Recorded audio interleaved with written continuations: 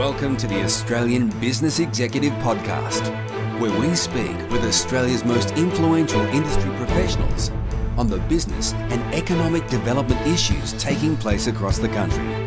You can stay up to date with all our content, including our magazines, podcasts and videos by visiting www.theabe.com.au and clicking on subscribe. Today's guest is CplusC Architectural Workshop MD Clinton Cole. Clinton, how are you today? Great, thanks, Jesse. So, firstly, why don't you take us through the background of CplusC Architectural Workshop? Look, I came from a construction background before I studied architecture. I then, after graduation and during studies, worked for a few conventional architecture firms. What I noticed was that a lot of their work was ending up in the bottom drawer, unbuilt. And it was mainly due to, I guess, the lack of control over the construction phase and also just a lack of kind of cost management being brought to the design process. I basically got my builder's license and decided to do what very few other people have ever done and try and do both services under the one roof. Fair enough. So what is the scope of services under CplusC? Look, it's really from concept design all the way through to the construction phase. We kind of focus exclusively on like forever homes, single residential houses. We're exclusively focused on, I guess, people who are committed to the long-term outcome and to their to kind of a multi-generation home that they'll grow up with their kids. They'll move on, their kids live there, and hopefully generation to generation. So that's a terrible answer.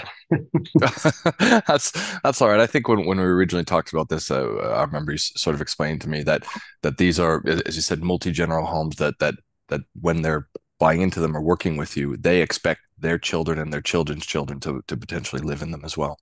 That's correct. And when you have a brief like that, sustainability becomes they work hand in hand because the client's looking well beyond their lifetime. They're looking to what their home can do and serve in terms of the needs of their children, from things like having chicken coops and productive gardens, of course the usual solar and water, grey water systems. We're now moving into projects where we've got natural pools where the pool actually has kind of fish and frogs in it. And it's filtered naturally through reed beds. Next level sustainability, which is, it's a pleasure to be working in that particular field. It's interesting that you mentioned environmentalism. Is this like in today's environment, we know that this is fairly commonplace, but has this always been part of, your design remit? If we talk, going back a decade or so ago? It's always been part of mine, right from the very first projects I worked on or had the opportunity to design and build were in semi-remote areas. So things like solar and water capture and grey water systems were necessity almost. They were necessity. They weren't an option. You're also on very, very tight budgets looking at maximising any kind of materials available in and around the site that can be used or recycled, from cutting down local trees to recycling bridges that are being pulled down. That were kind of my first projects, and I fell in love with that whole notion that almost you can source locally, you can build using local materials, and you can almost be off the grid. And that's transferred into our more city-based projects. And it's 20 years we've been doing this now. It has become a lot more commonplace, which is fortunate, but I guess on the architectural side of things, what we as an industry have been promoting for many decades is really the opposite of that. In our view, we're kind of promoting the wrong things to the broader public. So we really like to use our projects as, I guess, a symbol of what can be achieved for the broader public, not just our clients. And because we understand that our projects are going to be photographed, they're going to be in awards, they're going to be in magazines. So making an impact on those who might not use an architect in their lifetime is really what we're all about as well. Yeah, right. A bit of inspiration as well from it. Yeah. Someone puts a veggie garden in their backyard because they see a photo of one of our projects or decide to get a couple of chickens. I think we're doing our job well. Very good. Let's talk about some of those projects. You can open up and talk about them. I think a lot of people would also want to know, like, what sort of, budget and what's involved in these as well. Yeah, budget's always one of the first questions that's discussed when we get an inquiry. Look, there's no doubt that one-off custom bespoke homes are far more expensive than those that are kind of mass-produced, I guess. The project home market has about a 95% share of the industry. So budget will depend, I guess, on the scope of work, whether you're knocking down and rebuilding, whether you're what the state of the existing building. If you are retaining it, plays a big role in determining the budget. Some existing buildings don't need a lot of work. Others need a substantial amount of work to retain them. And often in inner city councils, your hands being forced to retain them because of conservation rules. Take me through some of the projects that you're most recognized for. I think we did a house. One of the first projects I did was in St Albans. It's called A House in the Bush, and that's going back 22 years now. That's still kind of current in terms of, I guess the outcome and the images of that project it's still generating work for us now, and that has really led to some larger, kind of next level sustainable and regenerative projects such as the Welcome to the Jungle House and a house we currently have under construction called the Holocene House.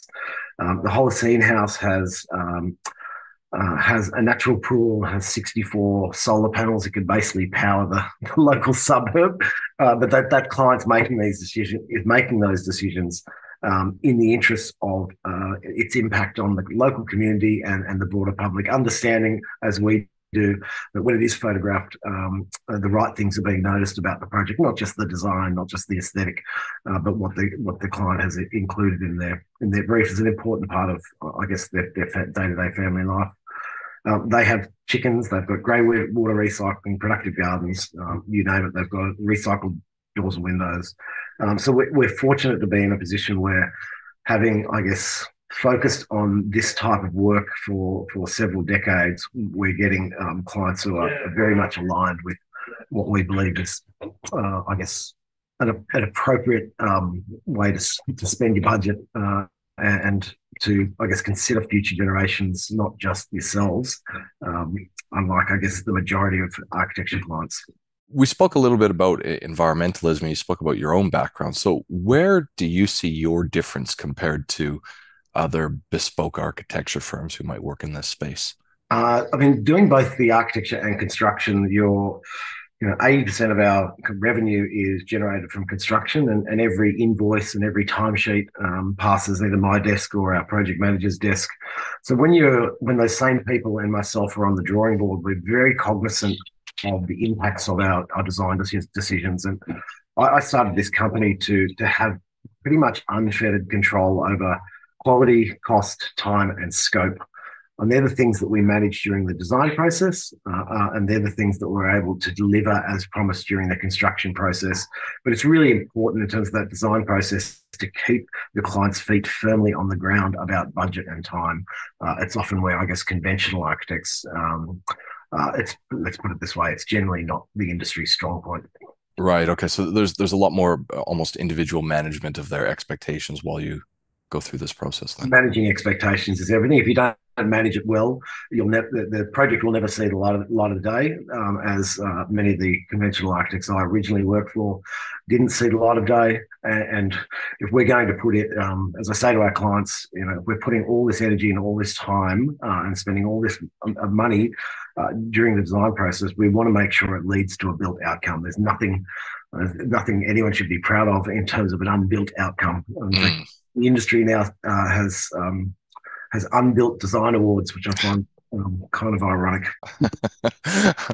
Very well. So what are the, you mentioned about 20 years. What are the longer term plans moving forward for CplusC? So initially, I was doing both the construction and the architecture myself, and I'd bring in the occasional contractor. I'm now at a point where I'm not working on site. I've got three construction teams running our construction projects, and I'm at the time at this time in my life, I'm looking at, I guess, working out how I can bring upskill staff and empower staff to kind of take over projects and probably over the next 5 to 10 years, backing out of the business myself. So letting the next generation of people on our team do what I'm doing now. Excellent. When we're doing these interviews, we're effectively giving you a platform to promote your business and talk about other things. Is there anything happening at an industry level that's kind of worth noting or mentioning? There's always things happening. Whether we like them or not is probably a question that would take a lot longer to answer. We tend to be a bit of an outlier to the industry because we build as well as design.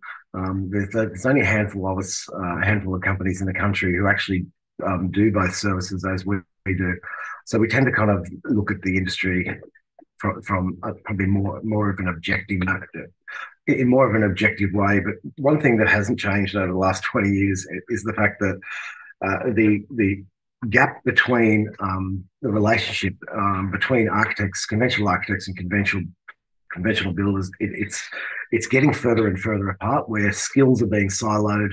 And in my view, the tripartite relationship with client, architect, and separate builder, it's no longer working. And I think the industry really needs to pivot and start looking to companies like ours to look for a pathway forward. And teaming up with a builder or a builder teaming up with an architect is going to give the client, at the end of the day, more certainty and more responsibility for the project that they're delivering.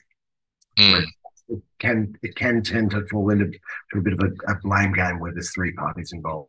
I remember hearing that one time is the architect will give you a design and the builder says this won't work at all, you need to change this, and then it's not my fault, it's somebody else's fault. I've certainly heard that from the industry before. All right, so before we finish up today, is there anything else that you haven't had a chance to make mention of?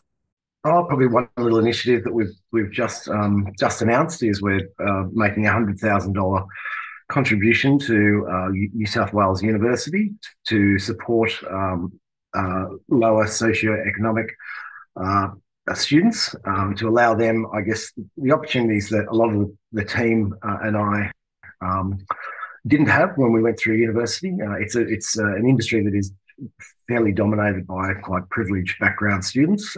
So our initiative is now supporting a couple of students from New South Wales Uni and including paid employment with us. So we're really excited about that we can, we're in a position where we can offer that support to a couple of students. All right, Clinton, well, thank you very much for your time today and all the best until we speak again. Right. Thanks a lot, Jesse.